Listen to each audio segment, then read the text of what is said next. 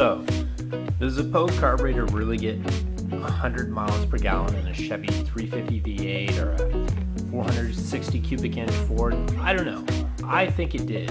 I think when this thing was invented back in the 1920s by Mr. Pogue, it did. The way a Pogue carburetor works is the original one, the intake gases or the fuel would come in this line right here, whatever, after a Venturi nozzle released into the air. So gas, air, fuel mixture come in here, right here.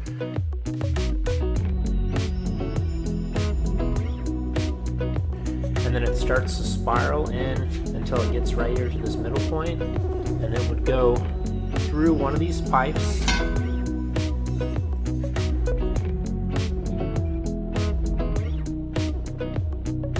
down into there, and then back into another canister where it comes out until it finally exits and goes into the engine. Now these two canisters, part of the reason for them being there is not only to mix the air fuel mixture together so that it's like a 90 to 1 or 100 to 1 gas air fuel mixture,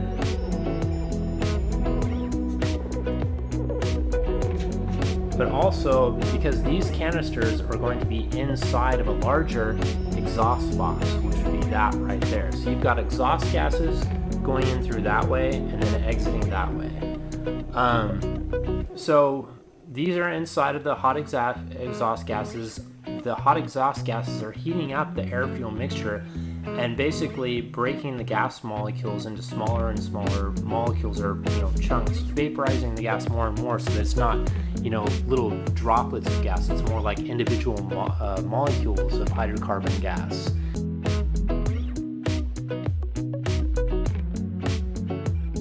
And with this mixture, you can get a 90 to 1, 95 to 1, or 100 to 1 gas air mixture versus a 14 to 1, which is what auto mechanics and the auto industry want you to believe is the type of mixture that you have to have.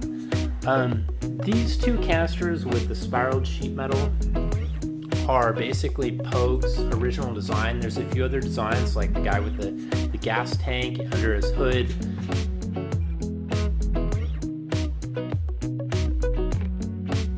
Saying, hey, watch this, you won't believe it on YouTube.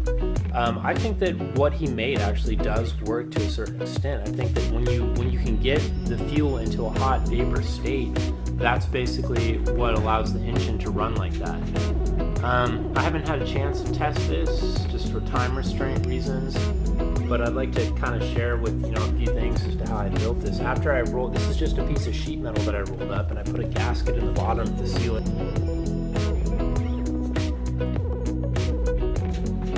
But I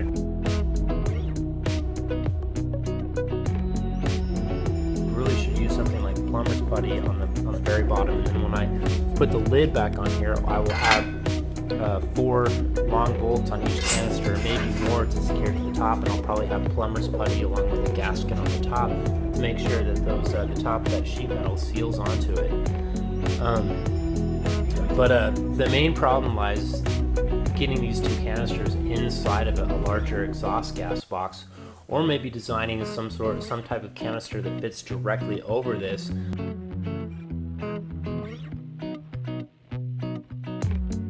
So that I can just kind of drop this in. But of course I've got this large manifold coming into this canister, so it's kind of difficult to design something that would actually work that way. I think you'd really have to have a pretty extensive machine shop to design something like that. But there's pictures of Pogue carburetors that have been built on the internet that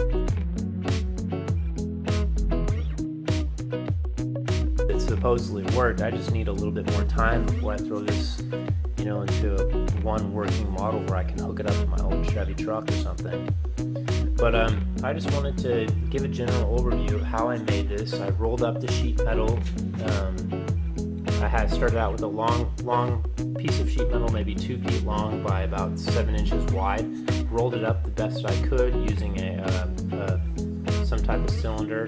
Just did that for both, and then I cut out these tiny little sheet metal spacers right here to make sure that I would have ample space, like half inch, half inch, half inch, half inch, half inch, until I got to the middle, just to make sure that that's spiral shaped and I don't have any choke points before the mixture mixture, the gas air mixture, gets to the middle, you know, comes up and out of the top, do this thing, which this is kind of a crude design. It's basically all I had at the time. What I really need is a, you know, a round pipe, but I make most of my projects out of this 1.5 inch, and it's what I have lying around my garage. But anyways, that's the general gist of it, and I go ahead and combine some other pictures in this video too.